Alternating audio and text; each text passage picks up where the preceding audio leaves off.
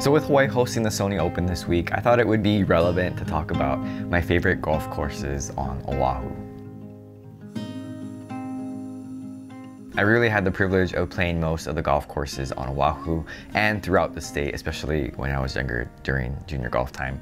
But since having kids, I really haven't played in years, but I still love the game. So I just wanted to talk story about the 10 best golf courses on Oahu, at least according to me. They're the ones that I love. So I hope that you hear me out because they probably aren't the courses that you're thinking of or even that make most top recommendations. And sorry, I wish I could show footage of me golfing at these courses, but like I said, kind of busy with 2 kids. So if you're interested in these golf courses after hearing me talk about them, you can check them out online. And let me know what your favorite golf course on Oahu is in the comments below.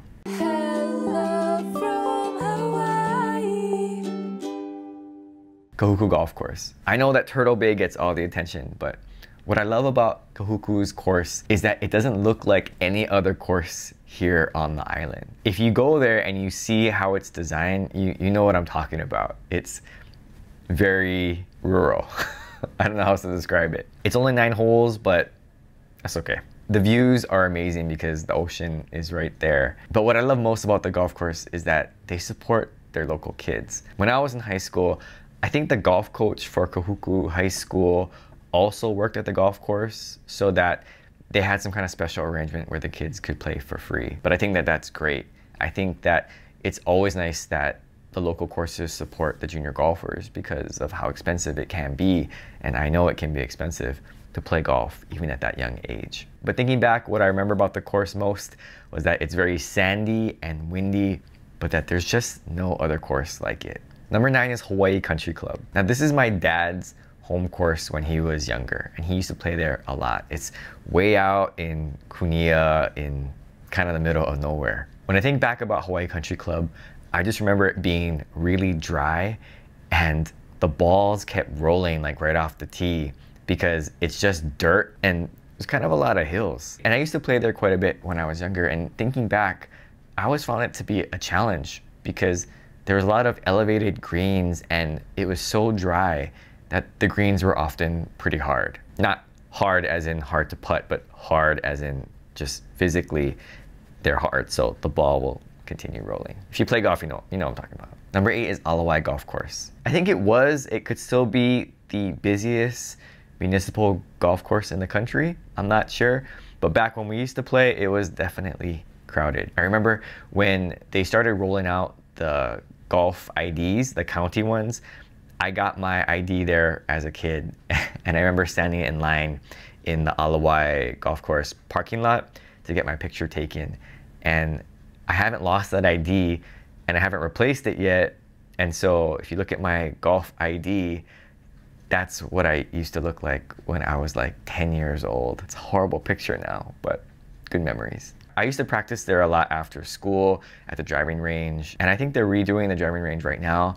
But it's a great course just based on location. It's one of the few courses that are in town. And I remember thinking that it was always an easy course, but there were some challenging holes. Because it was so busy, the wait times were pretty long, especially on that second hole. Everyone seemed to be stuck on that second hole. I think it was because it was a par 3 and they would wave you up to tee off and then you would go. So that would hold up the line and you see like 4 or 5 groups just waiting on the second hole. But of course, it would eventually spread out once you got past that. Number 7 is Olomana Golf Links. I took golf lessons there when I was younger, and we used to play there maybe 2 or 3 times a week, at least practice at the driving range every day. I even remember playing with Michelle Wee several times there when she was younger. We mostly played 9 holes after school, so I got to know the front 9 really well. I remember lots of water and streams, and I remember the 3rd hole where you could chance it and try to carry that little stream if you could hit the drive.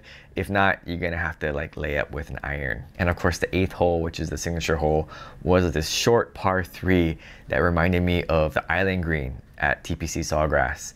Even though it wasn't quite an island, but there was still plenty of water, and if you hit it in the water, psh, splash. Number 6 is Pali Golf Course. Now if you wanna play a tough golf course in Hawaii, to me, Pali Golf Course in the rain has got to be one of the hardest. It's on the windward side, it's fairly hilly and muddy, and it is just really nasty to play when it's wet. I used to play there a lot after school with my brother. I used to pick him up and then we would go down. And looking back, it's sad because during that time, I didn't really want to play golf. Most of the time, we didn't even finish the front nine in twilight play. You know, so we'd go out and then we'd stop after 6 holes. We would just walk off and go home. So I got to know the first 6 holes pretty well. But what I remember most about Pali Golf Course was when me and my dad would go there to practice in that open area. It's on the left side when you drive into the golf course. There's this whole left side where it's just like open grass. And it's kind of scary because there's no like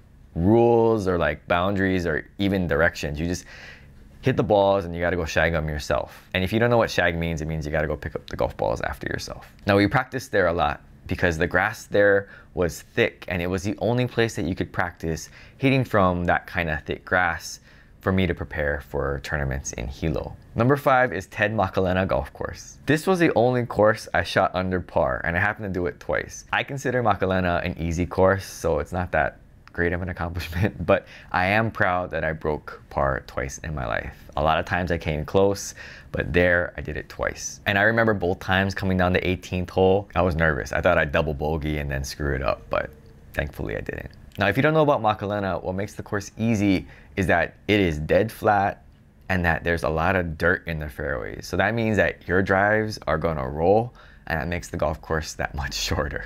I also remember that I tried putting left-handed for the first time at Makalena. I went through this phase where I thought I was like Phil Mickelson or something, so I just started to putt left-handed, and my dad bought me this $100 left-handed putter. I think I used it 2 times, and then I went back to putting right-handed. A lot of good memories at Makalena, especially because for a lot of the par 5s, you'd probably be able to reach it in 2. Number 4 is Bayview Golf Course. Now, as a Kaneohe boy, it's my home course, so I have a lot of memories there, especially the old Bayview before they redid everything. My earliest memories of golf were at Bayview Golf Course. The old first hole used to be this drop down par 3. I think it was maybe about 120 yards or so. And I still remember the night where the starter let us go out and play for free. So we played the first hole 2 times. And it was the first time I'd ever been on a golf course. No lessons, just me and my dad and my brother. And it was amazing.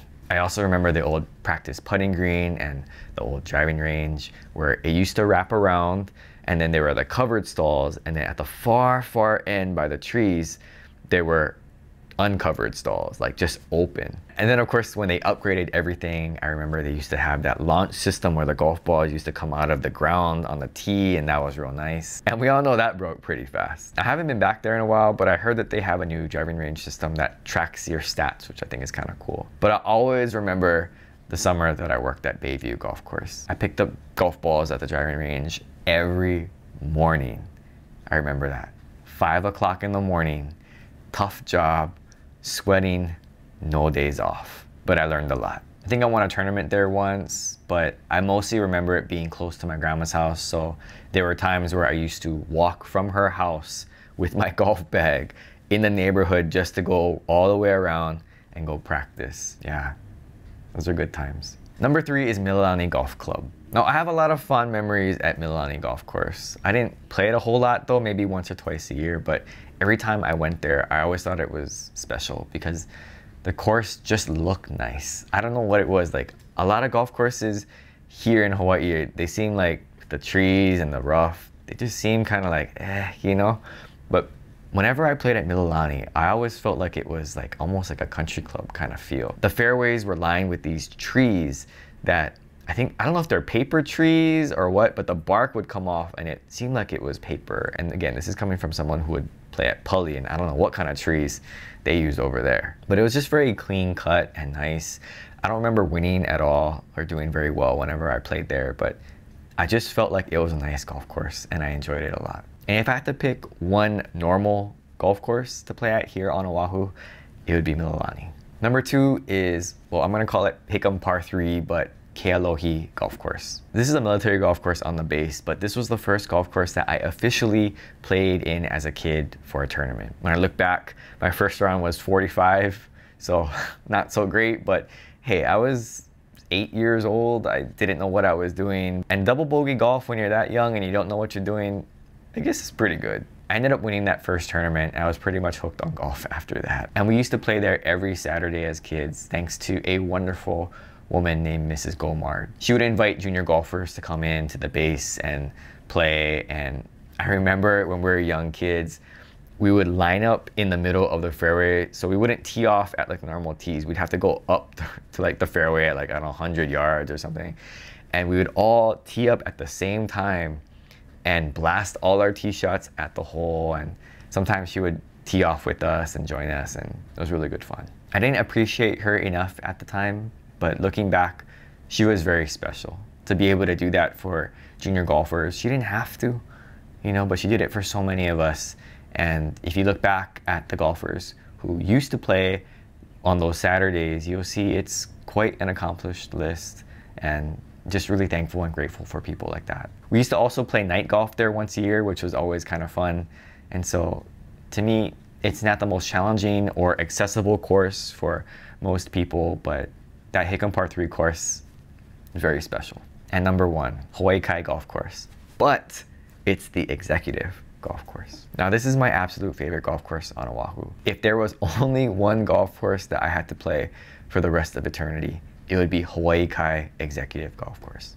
Again, not because it's the best golf course or even the best golfing experience, but just because of all the memories that I have there and the amount of time that I spent there as a kid. Even all these years later, I can still picture every hole on that golf course. I can visualize it in my mind. There are just so many memories there on that golf course, and in the parking lot and the old clubhouse and the new clubhouse, good and bad. A lot of lessons learned there. Like there was a time where I was disqualified twice actually because I signed the wrong scorecard. I had to learn that the hard way. Or when I went head to head with some of Oahu's best players at the time, and for whatever reason, I was able to beat them in match play. Not stroke play, they definitely dominated me, but when I was able to play them in match play, somehow it just worked out. And of course, the restaurant, you cannot forget the restaurant, right? Oh, the local mocha is so good. And when I was a young kid, I used to collect the ball markers, and I collected a lot of ball markers. And at Hawaii Kai, you could just go into the pro shop and grab as many as you like. So every time I went into the pro shop, I grabbed like a handful when the starter wasn't looking. And there was this one time when I was upstairs at the restaurant and I brought this huge bag of ball markers and I was showing them to my friend, and the head pro walks by and he says, "Hey, so that's where all my ball markers went." And I was just smiling and laughing, and yeah.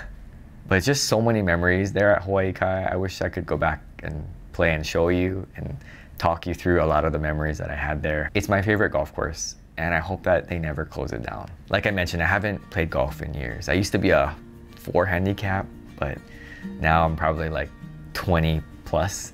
I mean, it's hard to keep up with work and kids. You just don't have the time anymore. Sometimes I still have dreams where I'm golfing in tournaments and having fun. And I wish that I could golf like I used to, but for now, it's just not the right season for me. But maybe one day I'll be able to pick it back up again. It was something that I really loved to do, and I have so many great memories of golf with my dad. I wrote a manuscript for a book about growing up in Hawaii and playing golf. I tried to get it published, but there wasn't any interest from local publishers. It just contains a whole bunch of memories of growing up in Hawaii and playing golf, and a lot of lessons that I learned, a lot of the struggles that I went through, as well as some of the successes that happened in my little golf career. And hey, at least my kids have it so they can read it one day. So I hope you enjoyed this video. Thanks for watching, and aloha.